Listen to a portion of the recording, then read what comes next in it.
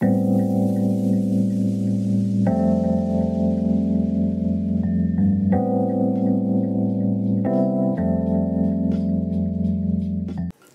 guys, and welcome back to another video here with Angel B Designs. If you are new, welcome. If you're not, welcome back. A couple videos ago I did do a sublimation Amazon haul where I bought a bunch of blanks from Amazon and we tested a few of them. I did get these two tumblers on Amazon as well, and I didn't test them in that video, so I figured I would go ahead and do both of these in this video today.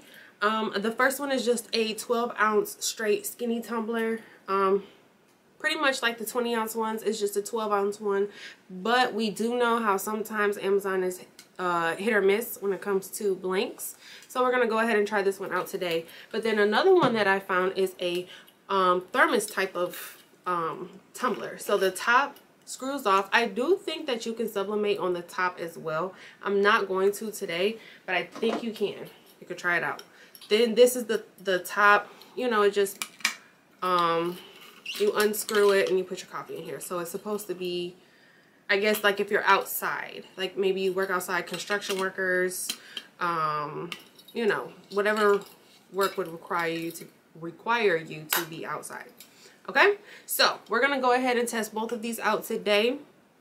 I will be using my convection oven. I'm gonna see if this will fit in the mug press. Well, no. Do I want to do the mug press? No, I think I'm gonna just do the convection oven. We're gonna use the convection oven, so go ahead and stick around. Alright guys, so the first thing that you want to do is make sure that you remove the hardware off the thermos tumbler. I do know the top plastic piece will melt, but I'm not sure about the lanyard, but I just took it off just to be safe. Then what I do and how I wrap my tumblers is I put the paper down and I put the tumbler on top of it and I line it up, and then I put heat tape on the seam. You do want to make sure that you are wrapping this as tight as you possibly can. You have to make sure that you have a good amount of pressure so that when the heat is activating the ink, that it adheres to your cup. The next thing I do, and this is my method, I know that everybody's method is different. Sorry if that noise was loud. But I do go over the seam and the bottom and the top. On this one I don't have to go over the top, but I do go around the bottom and the seam of this cup with my painter's tape. I do use a good painter's tape from Home Depot, so I've never had a problem with it being sticky or any residue being left or it burning or melting in the convection oven. I've never had any of those problems. And like I said, I do invest in the good professional painter's tape from either Home Depot or Lowe's. I would not recommend using the Dollar Tree one. And now I'm basically just doing the exact same thing for the other tumbler, and for this one I am going to put the painter's tape on the seam, the top, and the bottom.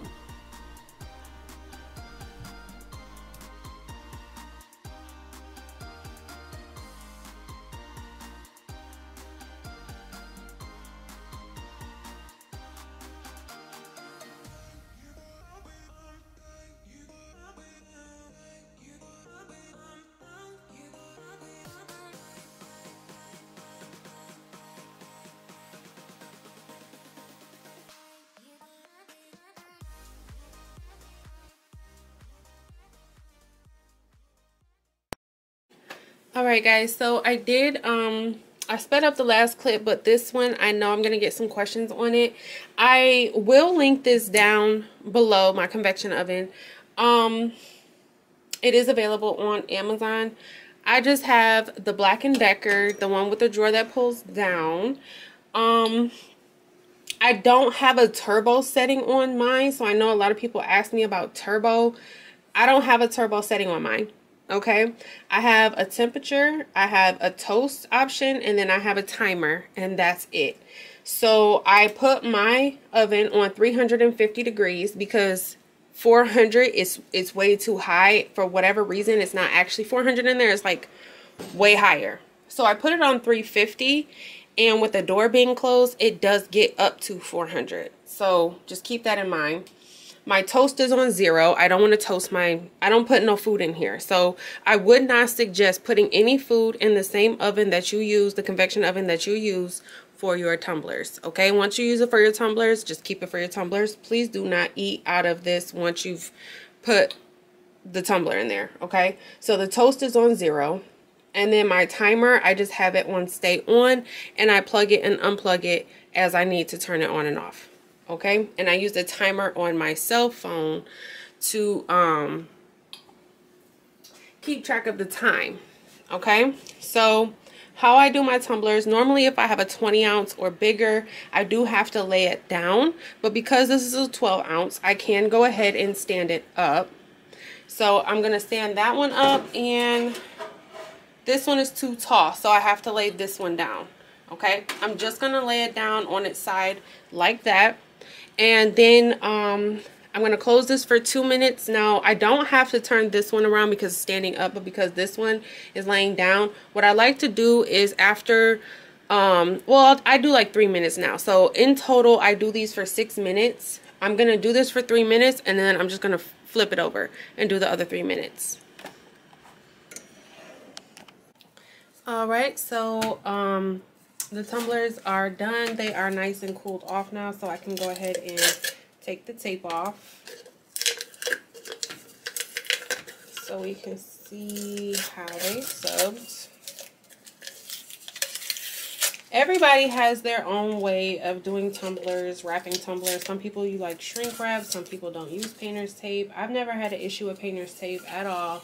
I have been doing this since I started sublimating mugs or tumblers over a year ago. So it's just my method. It's what I've always done. Don't bash me for it, okay? My one video that I have so many people commenting on the fact that I use painter's tape. Like, okay. And I use the good painter's tape from Home Depot, not the one from Dollar Tree. The one from Dollar Tree is not good, and it might catch on fire or burn in your convection oven. I would not suggest using the cheap painter's tape. If you're going to do the painter's tape method, you definitely need to go to Home Depot and invest in the good painter's tape, the professional painter's tape. That's the one that I use. The one roll, I bought a pack. It was a pack of 2 painter's tape at Home Depot. I bought the pack of 2. I'm still using that same painter's tape I bought. So it's really not that big of an investment, honestly. But OMG. And if you saw my previous video where I was talking about the new EcoTank 8500 that I bought, this print did come from that printer, the new printer. So in the back print, I don't really like the design. I purchased this design off Etsy, and they kind of faded out this back part on the actual design. I don't know why they did that, but I don't like that. It looks like it faded in the convection oven, but it didn't because there's no ink on the paper. Do you see how the design, it's faded out on these sides? When you bring it together, that's where it's faded out in the back. That was how they made the design. I didn't like that. But y'all see how vibrant that is? Now, I will say I have had tumblers that came out even brighter than this. Even though this is pretty vibrant, I have had tumblers that I purchased elsewhere outside of Amazon that were even brighter than this. We all know Amazon is a hit or miss. It's an okay print, but I have seen brighter. So I use the exact same method I always have. Y'all know that my tumblers always come out vibrant. And like I said, this isn't bad, but I've seen brighter. You know what I'm saying? I've seen more vibrant, if that makes sense, hopefully.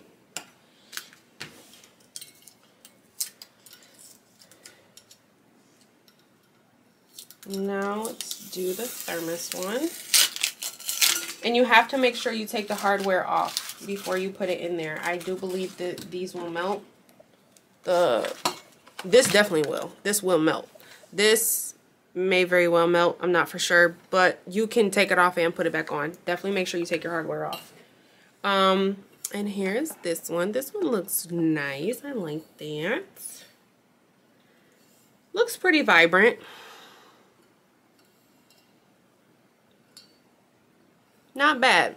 Not bad. I will definitely link both of these down below, and then you can go ahead and put your little hardware back on.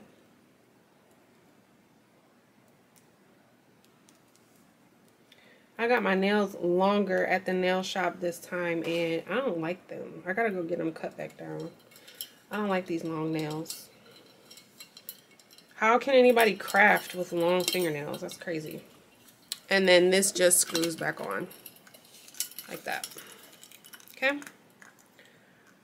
But yes, all in all, I am satisfied with them. Now, they are pretty pricey. Like I said, I will link them down below so you can check them out for yourself. And these didn't come with straws. I know some sellers on Etsy, they'll sell you tumblers and they come with like the aluminum straws. I do like that. These didn't come with the straws, and they didn't come with the little rubber part on the bottom either. So I didn't really care for it, but I will link them down below so you guys can check them out yourselves, see what you think. But I did just want to come on here and do a video so you guys can see how these Amazon tumblers sublimated.